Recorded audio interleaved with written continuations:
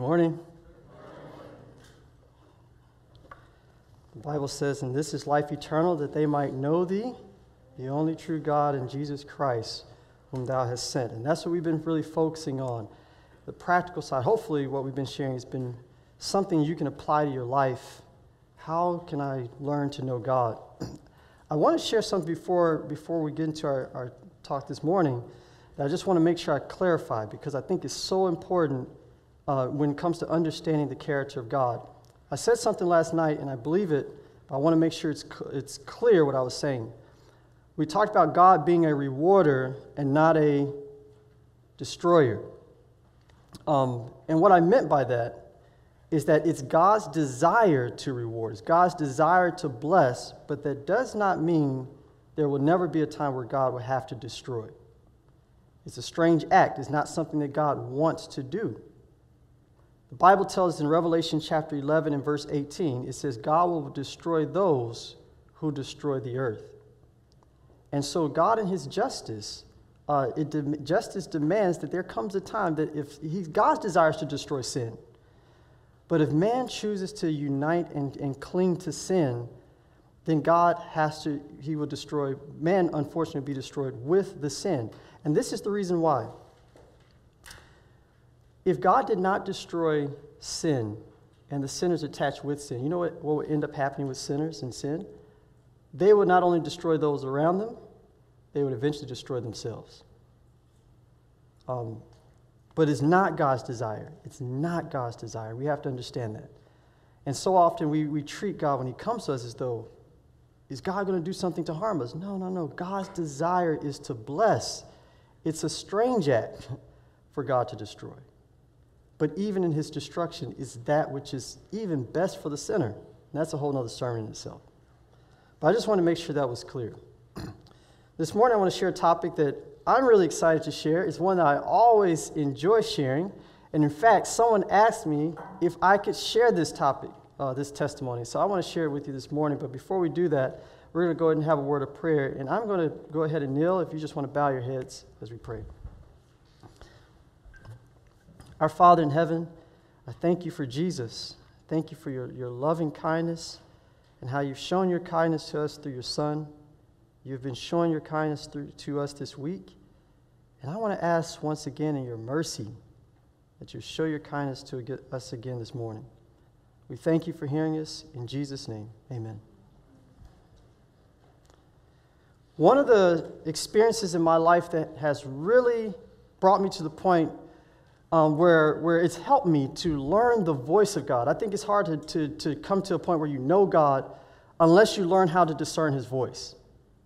And one of those experiences that has really helped me to discern the voice of God, to know God, is the experience of how God brought me to Ouachita Hills. In fact, I used to be so excited about sharing this story. I used to love to go to other people, not just to share my story, but I used to love to hear other people's stories. It's like, how did God bring you here? It's like, at least I know when I was in school here, it's like no one had an ordinary story of how they got to Ouachita Hills.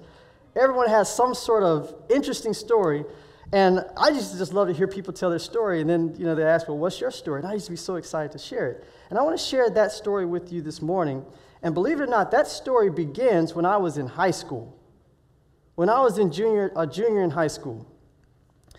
I think the year was 2001, I believe. I get to school when I was in high school, and they have the work program. Some of you are vocational class. I don't know vocational class, vocational area. I think is what the proper way to calling that. But we had one when I was in high school, and I can remember I got to school a little bit late, and so as they were going through all of the work areas, I really didn't have an option, and the only option left for me was to canvass. And I wasn't a really outgoing person. I was like, I'm not really sure about canvassing, but my father used to be a call porter, and I'd done some things with him, so I was like, this should be pretty easy. It was not easy.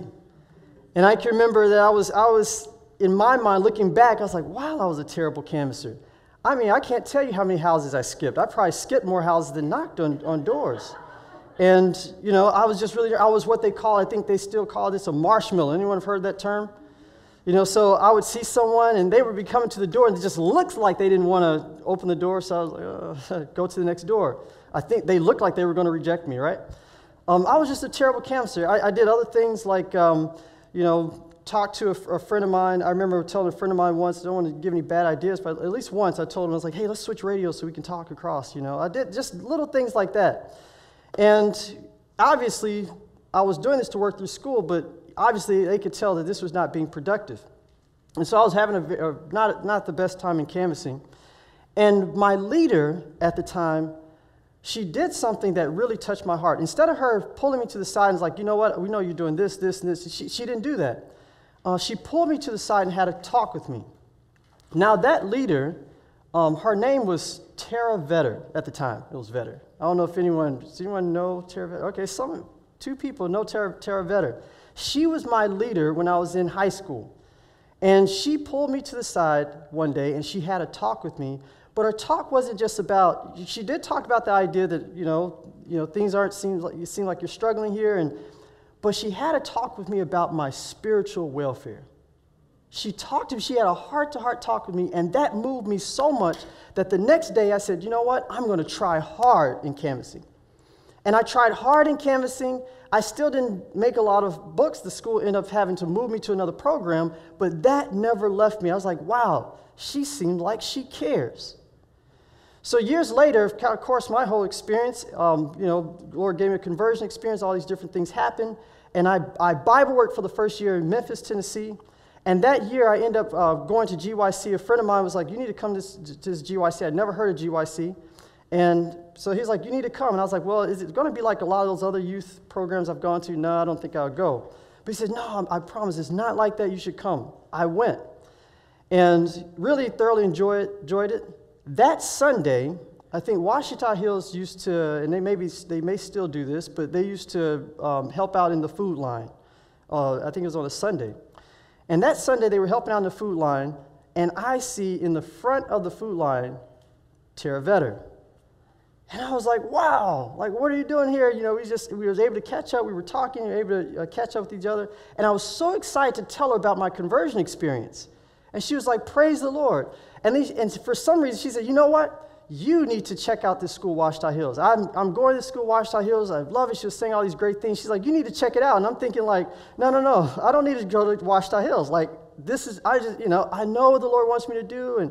But she said, Dad, this is so great. You need to check it out. She was insistent. She was still a canvasser. You should check it out. She said, this is what I want you to do.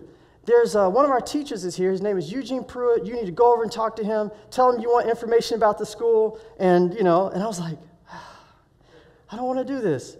But because it was Tara Vetter, and because she had an impact on my life, I said, you know what? All those days, I was not a good canvasser when I was working for her. For her sake, I'm going to talk to Eugene Pruitt. So Eugene Pruitt's in line, and I happen to see him, and I go over to him. I was like, hey, look, I'm a friend of Tara Vetter's, whatever. And he said, yeah. He said, I'm in line right now. He said, I really want to talk to you. Let me just give you my number. Okay. So I got his number, and I said, I'll call you. And then I thought in my mind, I don't know why I'm going to call. I really don't want to call him. I was like, I don't even want to go to this school. I said, you know what? But because Tara Vetter asked me to do this, I'm going to do it because if I ever see her again, I want her to know that, at least I followed through. It wasn't God's will, but I followed through with it. And so after GYC, I called Eugene, and I talked to him over the phone, really nice. He was telling me, just not so much trying to get me to the school, but, how do you know God's will in your life, just various things. I was like, wow, that was really nice of him. After he finished, I was like, well, I'll probably never see him again. And I have to tell you, I'm a minimalist. Like, I like throwing things away. I like clearing out my email. I like clearing out my phone. So if I have someone on my phone, hate to confess this, if I don't call them a lot, I'm like, delete. And so I figured, I'm not going to call him ever again. I'm not going to see him ever again. So I was like, I deleted his number. Well, after this, I knew I was going to Bible work in Kentucky. I was going to Louisville, Kentucky, the next place I was going to Bible work. And as soon as I get there, I talked to one of the Bible workers, and she's like, yeah, this is going to be great. She's like, we're planning this, we're planning that. And guess what I just found out? The church has canvassers coming. And I was like, really? She's like, yeah, school, Ouachita Hills. They're great canvassers, they're coming. And guess who else is coming? Eugene Pruitt. I was like, I can't get away from this guy. And I was like, oh boy. I was like, man, I deleted his number. Oh, I hope he doesn't feel a certain way about it.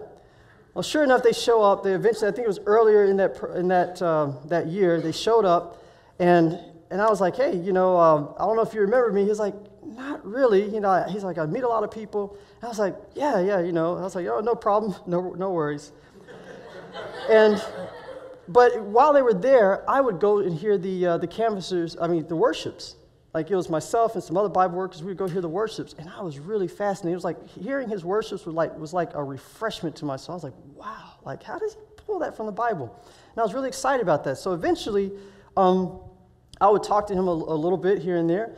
And while I was there in Kentucky, God started really impressing upon my heart that I need to get more training. I talked to the pastor about it. I talked to some of the evangelists about it. And it was like, I was like, man, I just feel like I like what I'm doing. I know the Lord is blessing, but I feel like I need to get more training in this Bible work. Actually, when I first got there, maybe part of it was because I was struggling that first month. But I was like, I feel like I need to get some training in this Bible work thing. Well, Eugene, before they left, I went to talk to him, and actually I started thinking about another school. There was another school that I was thinking about maybe going to. And my elder at church had told me about it, and I was really thinking about it. I didn't want to go to an ordinary school. I was like, you know what? Maybe that school would be the one to go to. But someone was like, hey, you should probably talk to Eugene Pruitt about this, and just, he might give you some good counsel. So I did. I went to him, I talked to him, and he did. He gave me some good counsel. Still, it wasn't really like you should come to our school or anything like that. It was just counsel on, these are just some things, you should look for, God's will for your life. And he told me before he left, by the way, he gave me his number again. He gave me his phone number. He says, if ever you want to call, here's my number. And I can't remember if he gave me some information. It seemed like he may have given me some information about Ouachita Hills. And I was like, okay, that's really nice, but I'm not going here. And then he told me, he says, a really good book to read is Fundamentals of Christian Education. He said, do you have that book? I was like, yeah, I have that book. Yeah, sure, I have that book.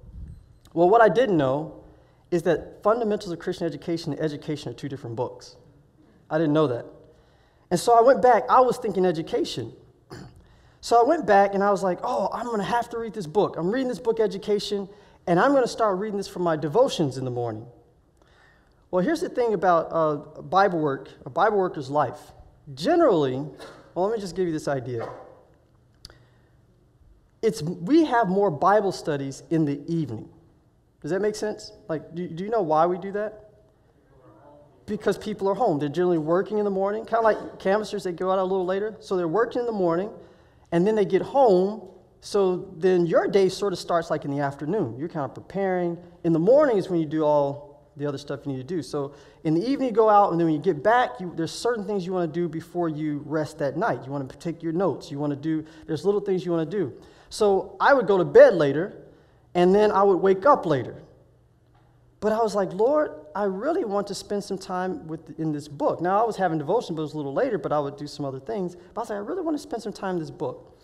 So I was like, Lord, if you really want me to do this, then wake me up at 6 o'clock in the morning. Now, you probably say, well, what's the big deal about that? Well, here's the thing. I was staying at the time at the church. It was First Church in Louisville, Kentucky. Behind the church, they have a school, and next to the school, they have a trailer, which was like an extension from the school. And if you stayed in the trailer, your phone reception, you didn't get any good phone reception at all. And so my phone was kind of, at the time, was kind of, my clock on my phone worked by the reception I had. Like if I didn't have good reception, my time would be all over the place. And I also didn't have a clock in my room. So I would have to literally step out to see what time it is and say, oh, it's time for me to wake up and go back in my room. But which means I would have to wake myself up to do that. Do you understand what I'm getting at? But I really, really want to read this book, Education. So I'm staying back in this trailer, and God did something very miraculous for me.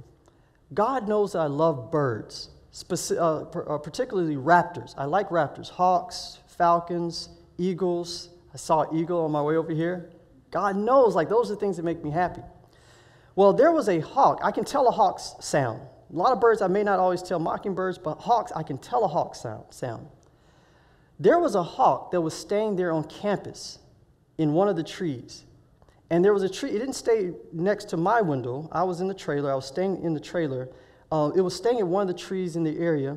But every morning that hawk would fly over to where my window was, and it started just crying out. And I wanted to, the first morning, I was like, wow, it's a hawk. I wanted to see the hawk. So I woke up, I looked at the hawk, and I was like, wow, I wonder what time it is. So I stepped outside of the trailer to look at my clock. It was exactly the time I needed to get up. It's like, wow, well, since I'm already up, I'll read. The next morning, the hawk did the same thing. And I was like, I wonder what time it is. So I stepped outside, exact time I needed to get up. Guess I'll read. This happened every morning that I was there in Louisville, Kentucky, till the time I left. God woke me up every morning. I knew that was God. And if it was any other bird, I would have been like, please. It was a hawk. So I woke up, and I was reading this book. And at the time, I started to get more interested because I was going to go to another school. So I started getting more and more interested in school, and I started calling the school and having this contact with the school. And they were really nice. They were like, yeah, you should come.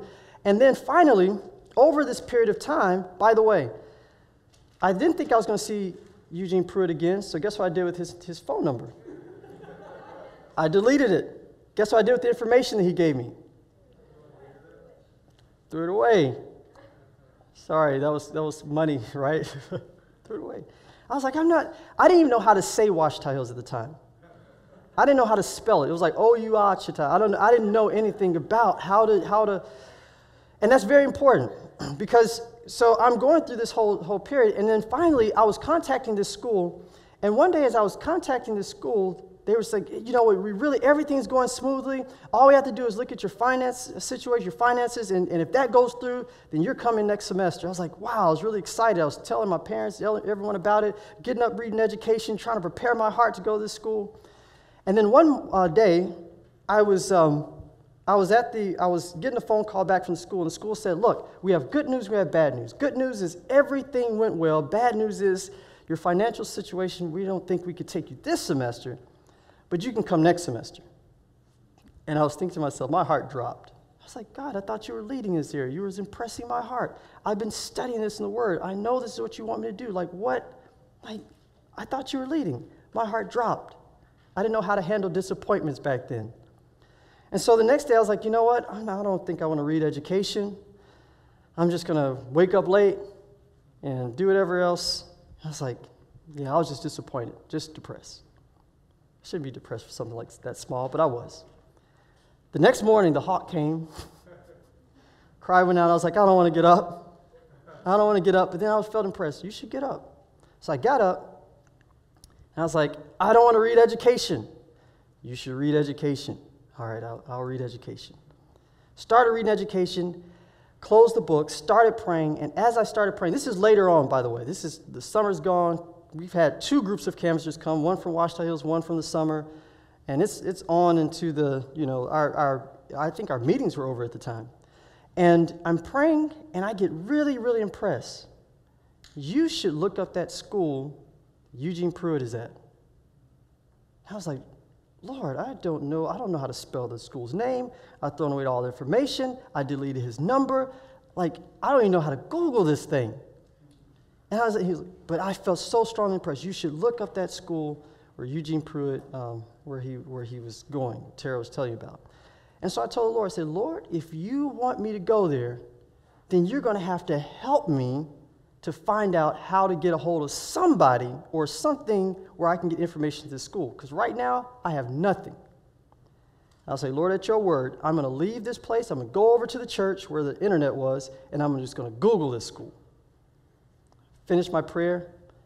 I get up, get dressed, get ready to go over to the school. I open the door of the trailer I was in, and suddenly I see this van in the parking lot. I was like, who's here this early in the morning? But that van looks very familiar.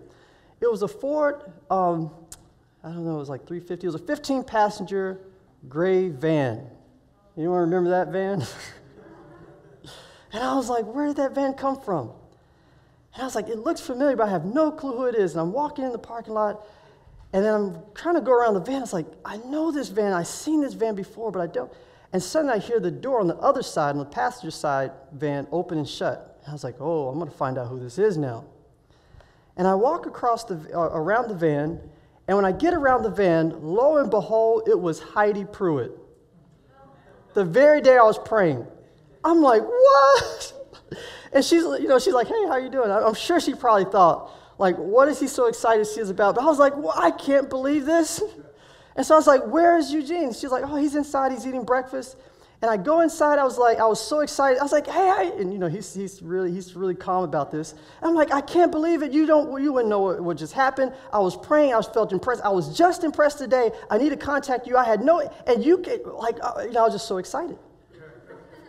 And he's like, yeah, okay, well, there's other ways you can find God's will, and you can't just go off the impressions. And I'm like, yes. He's like, you need to look for this. And I'm like, okay, yeah. You're right. But you can't believe what just happened to me today. And I'm so excited. And he says, well, I'll tell you what. I'll give you some information. I'll give you that. And he gave me his number again, gave me some information. And he says, and he was like, well, we'll stay in touch. And, these are some of the things you would probably want to do if you want to look into the school. So I was like, all right, I'll look into that. And I left. And by the way, before I left, I asked him, what brought you here? And he told me this, at least from what I remember. He said, I have a lot of places I was visiting this summer, and as I was looking over my map, if you know Eugene, he's always like, he's very strategic about how he does things. He says, I was looking over my map, I noticed that the church here was like central to all the places I need to go. So I called the pastor, thought I'd park the van here, and I'll fly out of Louisville to these various places. And it just so happens that he was coming in to park the van, getting ready to leave out to go to the airport, and it just so happened he does that on the day I'm praying. You think that was God, or was that just, no, that wasn't coincidence. I believe that was God. So I'm really impressed now. And I start to say to myself, well, I'm going to this school. I start to get everything, and lo and behold, he's like, look, you should come. All these things, he said, there's a few little things you need to get ready, and you should come. So I knew that it was God's will for me to lead, or for me to come here. Now, there was one thing, even in the midst of this, and this is so important, because sometimes if you see God leading, it doesn't mean that he doesn't give room for doubt. Like, you still have the option or the opportunity to doubt. And I had that opportunity. And I can remember, I talked to the pastor. I ended up going back home to my parents' house to get ready to go to school. And I started getting all this information out, and I had, I think it was either 2 or 3 references I needed. And everything was going smoothly. Everything was working out. And then I had all my references except for one. I needed one more reference, and I knew that I wanted to get it from my chaplain at my academy. And so I went over and I dropped off a reference on his desk, or he was in some meetings because their school's about to start. So I dropped off a reference. I said, can you get this reference to him? And they said, yeah, sure, we'll get it to him. One day went by, I didn't hear from him. Next day went by, I didn't hear from him. The time was getting late for me. It was about time for me to go to school, or this time I was going to prepare to go to school, and I didn't have this reference. Oh no, Ouachita Hills is not going to accept me. And I started doubting, God, is this really your will? I don't know, what's happening? I remember the weekend before I was starting to come, it was a Friday, and it was getting late. And I don't have, for some reason, I can't remember all the details, but I remember I had to fax this information to the school. That was going to be the fastest way for me to do it. And we didn't have a fax machine in my house. We had to go to the local grocery store. But the problem is I didn't want to fax all the information because my chaplain from my high school hadn't given me my reference yet. So I was waiting for him. And I went that morning to try to check, still couldn't catch up with him. So I was like, Lord, I don't know. I started really doubting.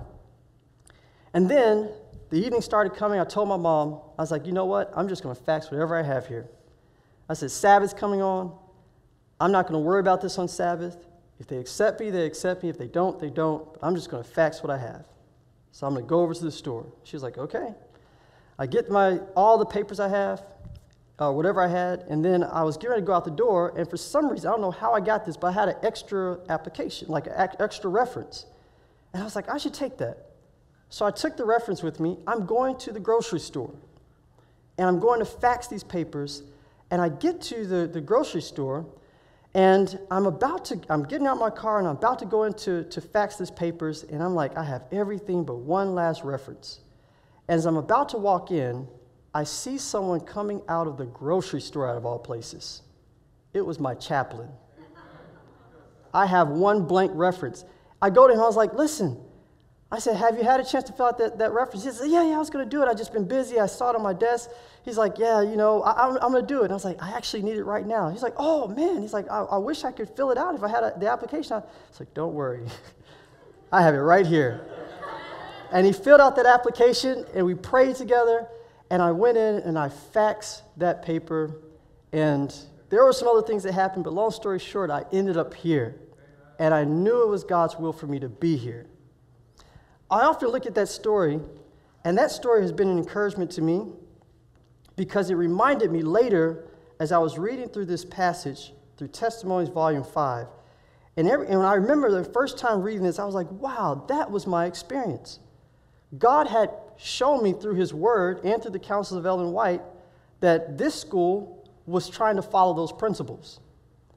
God had impressed upon my heart through the work of the Holy Spirit, maybe even sometimes through failures, that I needed to get extra training. I knew it was the Holy Spirit. And God had worked powerfully through providence to show me, to open the door for me to be here.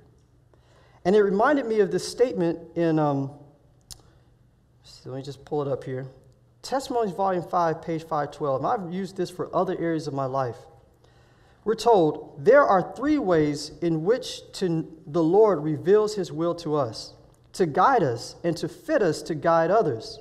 How may we know His voice from that of a stranger? We were talking about wanting to know God. Well, it's important to know, wanting to know God, you want to know His voice. Isn't that correct? And then it says, how shall we distinguish from the voice of a false shepherd? God reveals His will to us in His Word, the Holy Scriptures.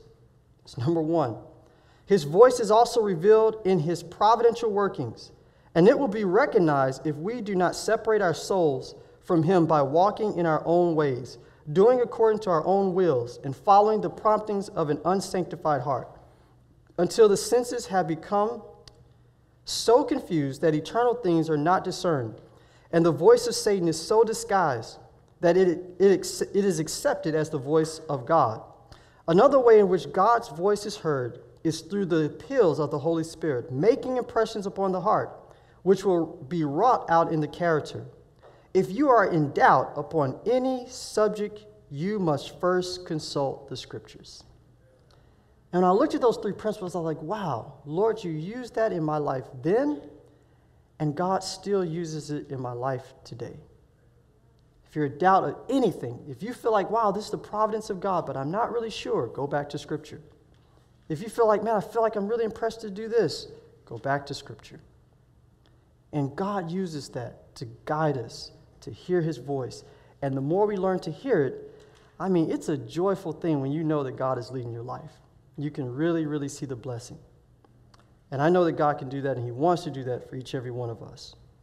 This morning we have a little bit of, not too much time. We have time is like there, but I want to encourage you, if we can just pray silently. I'm going to pray, but then I want you, if you feel impressed, you want to stay back and pray just silently before you leave, or just leave quietly for those who may want to pray to respect their short time with God. I want to encourage you to do that, but specifically praying, Lord, teach me to hear your voice.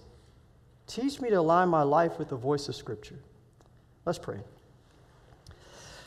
Father in heaven, thank you so much for your love for us and how you want to lead us and the experiences you give us that increase our faith. Lord, we pray that you teach us how to hear your voice. I pray that we become so in love with Scripture that we won't draw from it to know your will, but we'll draw to it so we can get clarity as what is it that we can do, we should be doing to please God. Help us to make the Word of God our guide. Help us to know how to discern the voice of your Spirit. Help us know how to watch for your providence. Lord, we thank you for your mercies in this area. In Jesus' name, amen. We are so pleased you could join us here at Ouachita Hills Academy and College. And if you have enjoyed this presentation as much as I have, like, share, and subscribe to this channel. Also, if you would like to support the making of these programs, you can find the donation information in the description below. Thank you so much for joining us, and may God richly bless you.